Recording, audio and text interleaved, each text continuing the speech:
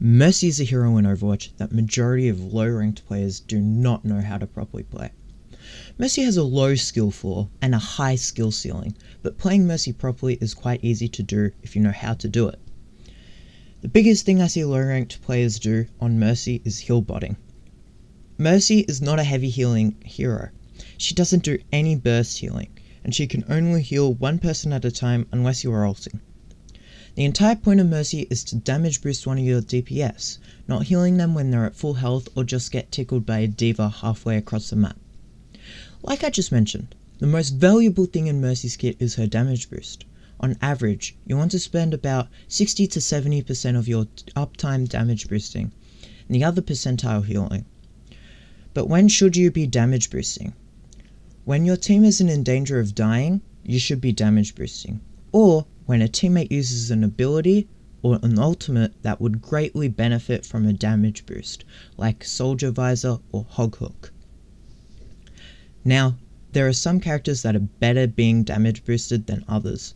Majority of the best possible characters you could damage boost, however, are hit scan heroes like Soldier, Cassidy, Ashe, and Bastion. But the absolute best DPS you can damage boost is Sojourn. You allow her to basically one-shot most squishies as it does 243 damage to the head. Choosing a DPS and damage boosting them for a majority of the time is called pocketing. This is what you want to be doing most of the time on Mercy. The only times where you shouldn't be pocketing your DPS is if another teammate is in danger of dying and your other support can't save them. If you're dead or coming back from spawn, if you're reviving someone, or if you're using your ult, which can damage boost your entire team. Now, moving on to Mercy's ult, Valkyrie, if used correctly, is an extremely impactful ultimate. The ultimate is best used to damage boost your entire team at once, as the beam latches onto everyone who is within a 5-meter radius of the person the beam is attached to. Also worth noting, it does the same thing with healing. It also makes Mercy extremely mobile, increasing her Guardian Angel speed. This makes Mercy excruciatingly hard to kill, so it is very useful for stalling the objective. And for those Battle Mercy players, it also gives Mercy's gun infinite ammo, so you can go into teamfights guns blazing. I would not recommend doing this though, unless there is a Widowmaker, Ashe or Ana that is hard scoping, and it makes it very easy to headshot them. Now, moving on to another thing low ranked players do often is bad revives. To all the low elo players out there, stop rezzing in the fucking open or when the enemy can see you. The number of times I see Mercy players flying into the middle of the team fight trying to res a dead teammate thinking they will get away with it is insane. If you can see the enemy, they can see you. Good res is usually attributed to who you are reviving, the time in the team fight the res takes place, and how many resources the enemy invested into getting the kill. A good res should be taken behind some sort of cover. An example of this is if your Cassidy dies right next to a corner, you hide at the edge of the corner, out of the enemy's line of sight, allowing you to safely res. Another example is if your tank is shielding or body blocking for you, which allows you to safely res.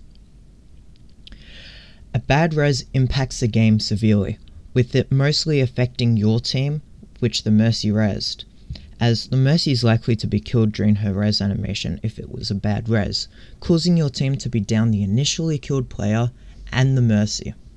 It also leaves your team down a support. Just don't res in the open and you will be fine. Another thing I see a lot of players do, and I myself am guilty of this, and that's overusing Guardian Angel. Yes, it is difficult to master Mercy's movement, and if you do master it, it is fun to show it off. But flying through the air gives away your position and makes you an extremely easy target to hit. Instead, what you want to be doing is using Guardian Angel as a way to move extremely quickly to cover or a low health teammate that is in dire need of healing without making yourself vulnerable for an extended period of time. The penultimate topic we are going to cover is Mercy's positioning. I have briefly mentioned Mercy's positioning throughout the video, but to summarize it properly, Mercy's positioning is a very covered, stay out of line of sight kind of character.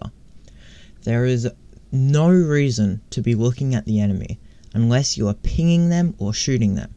And the only time you should be in the enemy's line of sight is if the person you are pocketing or healing is in the middle of the open. The final thing we are going to cover is Mercy's gun. You want to use it in self-defense.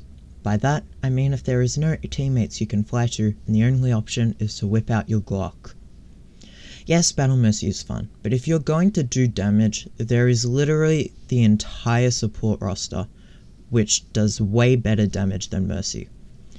The only other times are 1, if you're ulting and you see an out of position enemy who is isolated, and your team will benefit from not damage boosting or healing, and would more benefit from the enemy being killed, or 2, if your team has basically won the team fight and the enemy heroes are just delaying their defeat. To summarize everything, Mercy is best used to damage boost at DPS and only healing if you need to, not using res in the open and using it when you're safe or behind cover and your team is not in danger of dying. Getting the most value out of your ultimate by damage boosting your team when they are not critical and healing when they are, and not overusing your Guardian Angel, and finally, only using the BB gun in self-defense. I hope you all enjoyed this video, and I also hope it helped. Stay safe and healthy. I hope you all have an amazing remainder of your day, and I hope to see you all in the next video. Until then.